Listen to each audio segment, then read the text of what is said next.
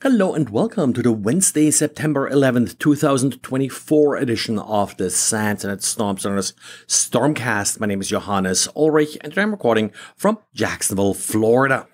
Well, it's Patch Tuesday, so we have to start with Microsoft's patches. We received patches for 79 different vulnerabilities. 4 of them had already been exploited, so commonly referred to as 0 days, and 7 of the vulnerabilities were rated critical. The first already exploited vulnerability is a vulnerability in Microsoft Publisher. It allows a security feature bypass. Essentially, an attacker could trick you into launching macros, even if they would be prohibited by macro policies. Next, we do have a Microsoft Windows Update remote code execution vulnerability. This is a little bit tricky. It's actually not that the Microsoft Windows Update has the remote code execution vulnerability. Instead, it enables remote code execution vulnerabilities by allowing downgrades. Now, on the good side, this issue, first of all, only applies to optional components that you installed, and it only applies to Windows 10 version 15.07. As the name implies, released in 2015 and no longer supported, at least the mainstream version. There is also an enterprise version that is in long-time support, and that's probably why you're seeing this vulnerability being addressed at all. And we also have a privilege escalation vulnerability in Windows Installer that would allow an attacker to gain system privileges. These vulnerabilities are actually somewhat common because installers do need some elevated privileges at time. So that's probably where this comes from. And then finally, the fourth already exploited vulnerability is a Windows Mark of the Web security feature bypass.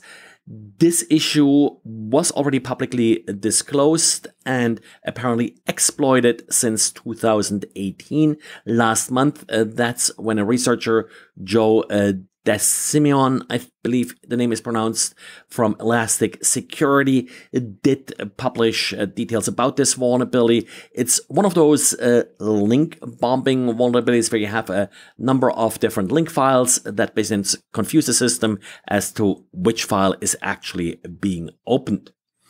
In addition, there are a couple interesting vulnerabilities that are not 0 days. For example, 4 different remote code execution vulnerabilities in SharePoint. They do have a relatively low CVSS score, indicating that in order to exploit them, well, you need to already have some access to the SharePoint server. Also, a critical vulnerability in Windows NAT.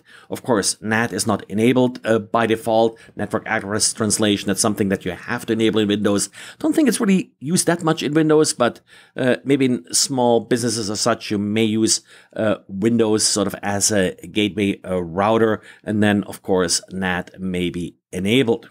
Also interesting, vulnerability that affects Microsoft Outlook only for iOS, and this is an information disclosure vulnerability. Now, in addition to the NAT vulnerability, there are also 2 remote code execution vulnerabilities that are just labeled as TCP/IP stack. However, they also require the NetNAT service to be configured, and that's of course a non-default configurations. In addition, Microsoft states that exploitation of this vulnerability would be highly unlikely. So quick summary here, apply the patch, nothing I think outrageous that you need to apply tomorrow or even before the weekend. Just follow your standard vulnerability management procedure. And Adobe didn't disappoint. They also provided us with updates for 8 different products. Of interest is a vulnerability in Cold Fusion with a CVSS score of 9.8. It's a deserialization vulnerability that could lead to arbitrary code execution. We also have updates for Acrobat Reader. The highest score here is 8.6. Also operator code execution, access of resource using incompatible type or a type confusion vulnerability. There's also a use after free vulnerability, but it only got a CVSS score of 7.8. Ivanti also came out with a number of updates for its endpoint management software, as well as for workspace control and cloud service appliance. The one that's noteworthy here is that the endpoint management software received a fix for a deserialization vulnerability that could provide an unauthenticated user with access to the EPM core server. And I mentioned it earlier this week, but tomorrow there will likely be no podcast. I'll be traveling overseas, and unless I happen to find a quiet place to record, we'll probably not be able to record a podcast.